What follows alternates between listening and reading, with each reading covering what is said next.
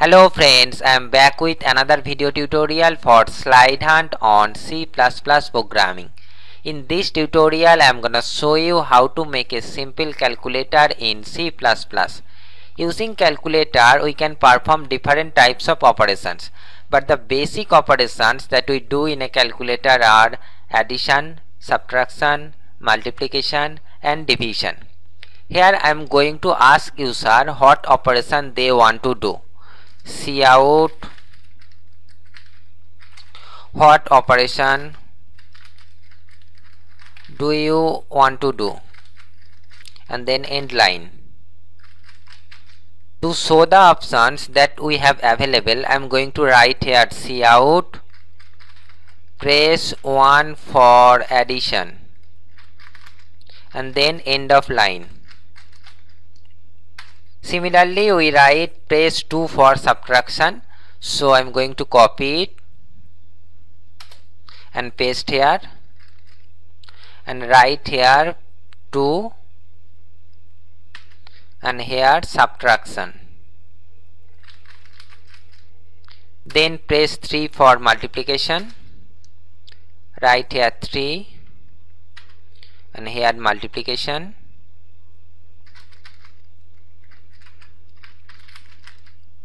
And then press 4 for division, write here 4 and here division. Let's check how it looks. Build and run. You can see here first our program asks you what operation do you want to do. Then it shows you 4 options and you need to choose one of them. Okay, let's back to the program. Next we need to read the user choice and store it to a variable. So I am going to create an integer type variable int choice. To read the user choice I am going to write here cin choice. The next thing is when we perform an operation we need at least 2 numbers. And here we take the number from user. So I am going to write here cout, please enter a number,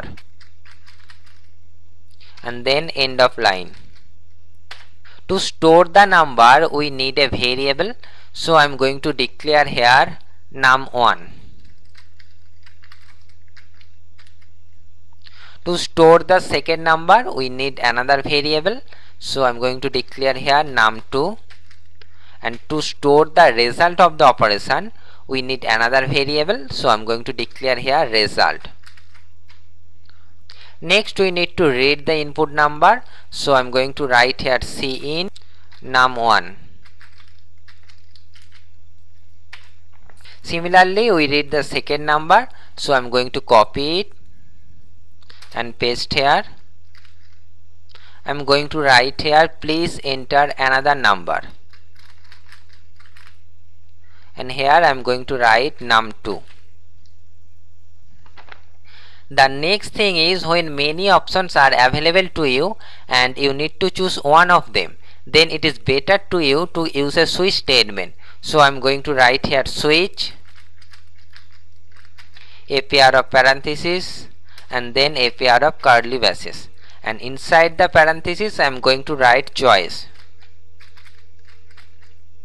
Because when user enter his choice it stored to the variable choice and we need to compare it with the case constant of switch. That's why we write here choice. Next we write the case constant in switch. In case 1 we perform the addition operation. So I am going to write here case 1. Then result equal to num1 plus num2. Next we print the value of result to the screen. So I am going to write here cout addition of 2 number is, and here we refer result. and then end of line. Next we have to write the break statement, so I'm going to write here break. In case 2 we perform the subtraction operation, so I'm going to copy it and paste here. I'm going to write here case 2, here give the minus sign for subtraction, and here I'm going to write subtraction of two numbers. In case 3 we perform the multiplication operation, write here case 3, give here the multiplication sign, that is star, and I'm going to write here multiplication of two numbers.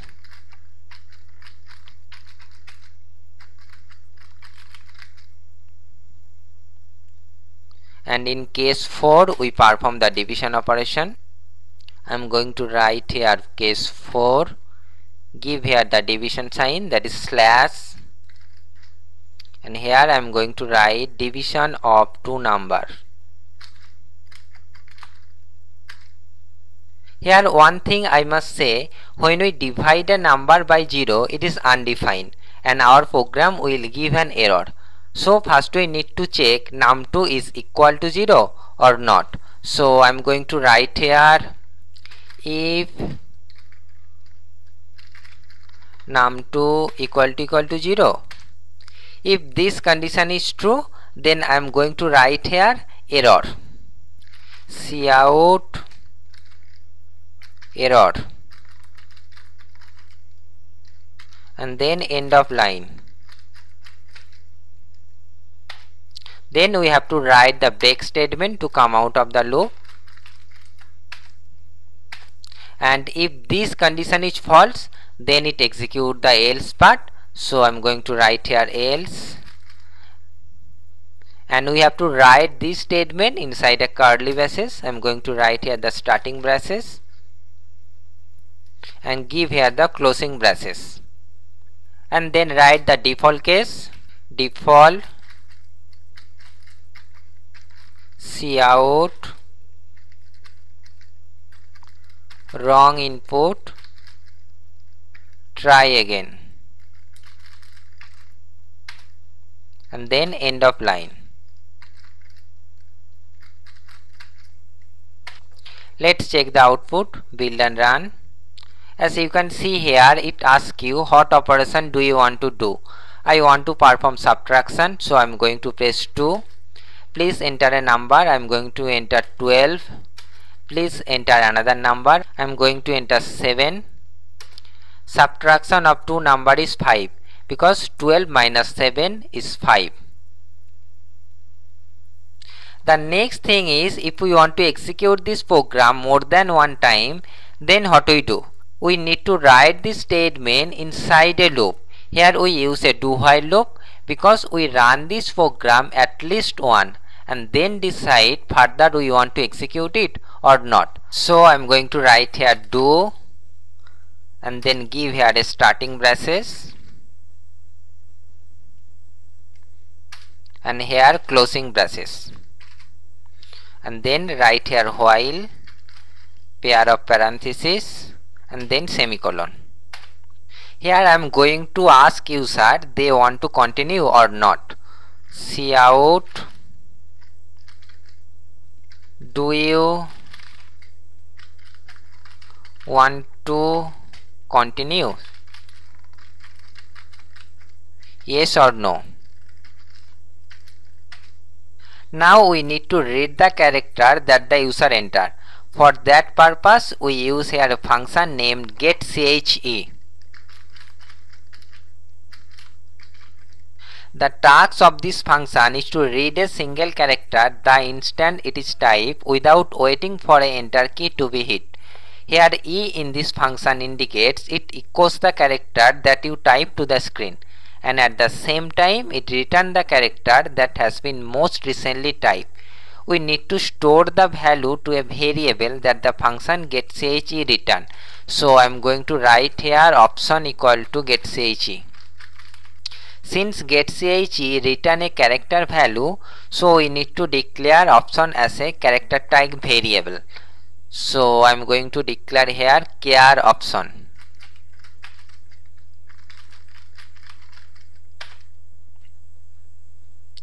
and then give here a end of line.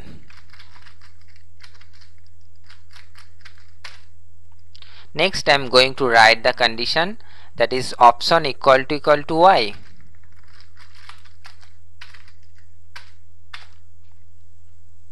If this condition is true, means if user type y, then the control go here and execute this loop again. And if user type any other character except y, then this condition is false and the control come out of this loop.